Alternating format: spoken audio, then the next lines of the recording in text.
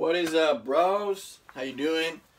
Ladies and gentlemen, hope y'all are doing well in the coronavirus quarantine lockdown situation going on right now. So, a lot of us, we're starting to game, we're starting to watch Netflix. Some of us are reading more. So, I've been reading a book for the past couple weeks. I finished it. So I thought, I'd do a review on it. The book, it is, as you can see from the title of this video, Friday Night Lights by H.G. Bissinger. Now, this book, it came out it was published in 1990. And I was surprised when I saw that it's actually nonfiction. It's not a novel like I thought it was originally. Because I used to watch the show a few years ago. I watched the whole show, Friday Night Lights, great show. And that show is, it's not nonfiction, right? So it's, all the characters are made up, you know the deal. But this book, which the show is based on, is, loosely based on, this book is actually written by H.G. Bissinger as he lived in Odessa, Texas, where the story takes place. He lived there for 1 year, and all the characters, all the events, everything that happens, it's all real. It's all real. And he received a lot of backlash, actually, because, Odessa, the people there, they accepted him to come in for 1 whole year and, basically be, shadow the team and, to write his book. But they had no idea that he was going to be so, I guess, brutally honest and show the whole picture of this team, of the culture in Odessa, warts and all.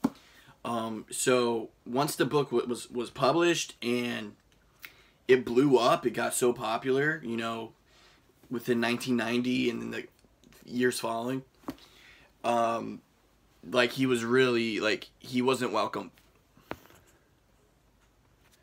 He wasn't welcome back in Odessa, because he even had some death threats.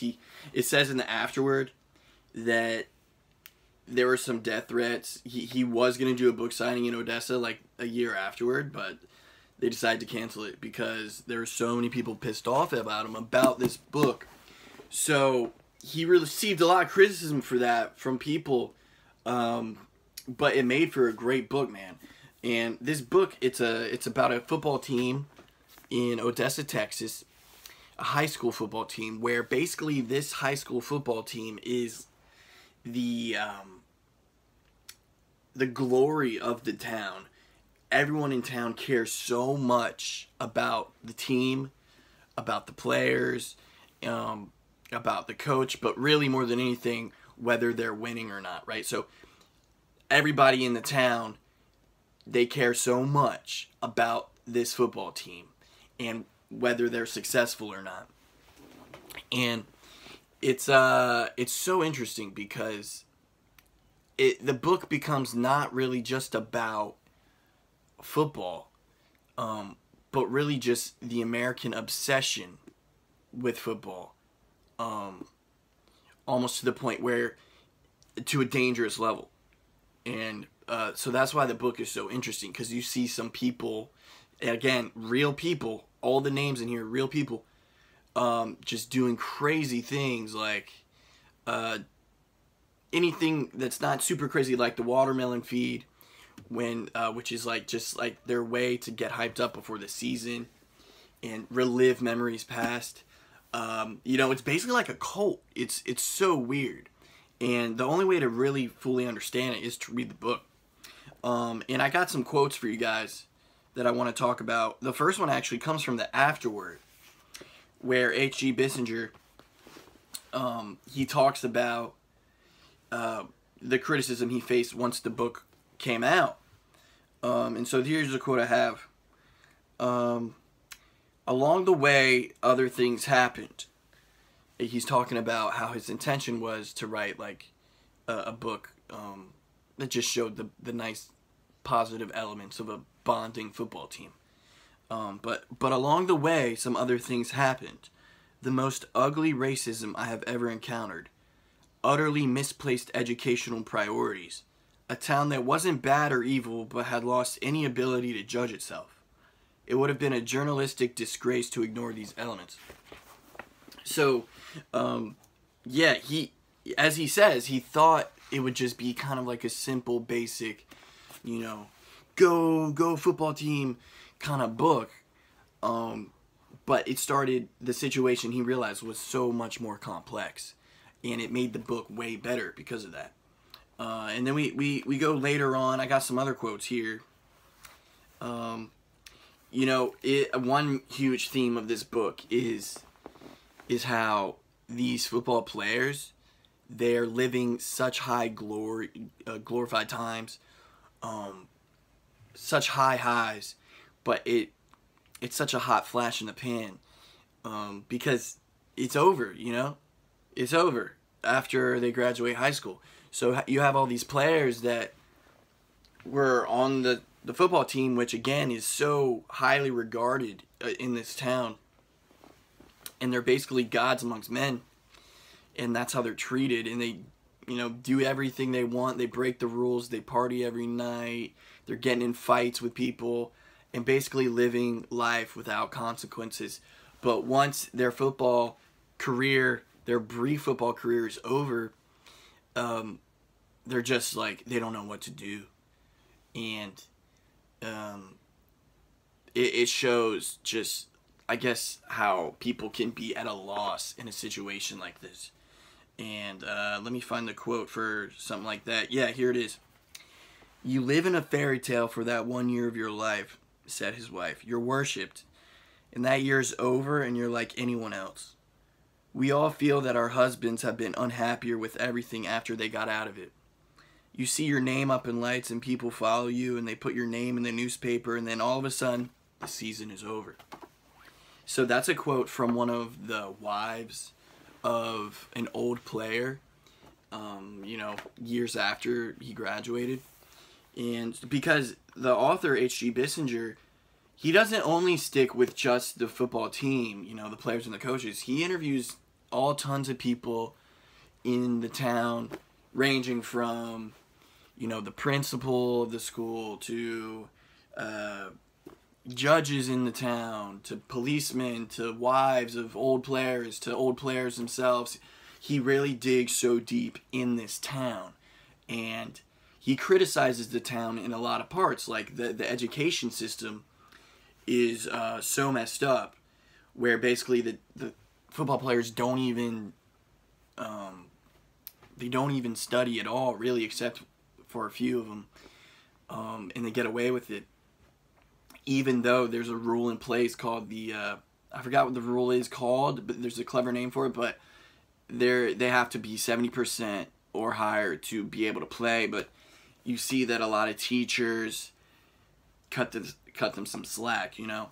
And I know that's a problem across the whole country, even at a collegiate level, where players, you know, they face a lot of pressure and they do a lot of hard work, but yet they're expected to get good grades too.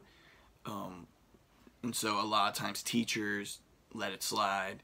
They get other students to do stuff for them so those students can seem cool. So yeah, it's crazy the detail he goes in about this.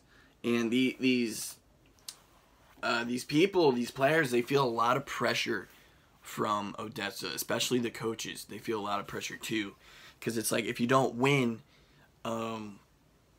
just like when you do win in this town, the highs are so high. But if you lose, you know, there's a point in this season, because he's with the team for one season, where they lose 2 games, and their record, spoiler, ends up being, I think, 8-2. But that's, in this town, that's viewed as, like, not that great. Even though you only lost 2 games, for them, it's like, you lost 2 games. And so they face enormous pressure, especially the coaches. And, you know, if they start doing bad, then the radio in the town starts talking trash about them. People start writing letters to them. People start putting for sale signs in their yards. It's really horrible. And so here's a quote about that. I don't think they realize these are 16, 17, 18-year-old kids, she once said. I don't think they realize these are coaches. They are men. They are not gods. They don't realize it's a game, and they look at them like they're professional football players. They're kids, high school kids, the sons of somebody, and they expect them to be perfect. So, yeah, that's a quote from, I think, Gaines is, who's the head coach of the team, his wife. So, yeah, guys, it's a really great book. I loved the show when it came out. But the show isn't that connected to this book, to be honest. I think the movie is more connected to the book. I haven't seen the movie, though. But, yeah, guys, I would totally give this book a shot if you love reading, or if you love football especially. I would give this book a shot, and yeah, it's a good one. It's nonfiction, but it reads like a novel. So let me know if you want to see more book reviews, guys. You know, stay safe out there.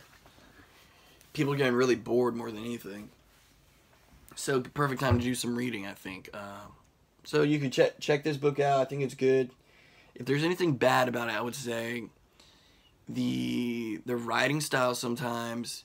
He does this thing a lot in this book where he'll give examples of, it's hard to explain, but basically he'll give examples of how he describes things. It's like, and it's really repetitive. He'll have really long paragraphs of let me think of an example of saying that, oh, it wasn't the rain that stopped the game that night.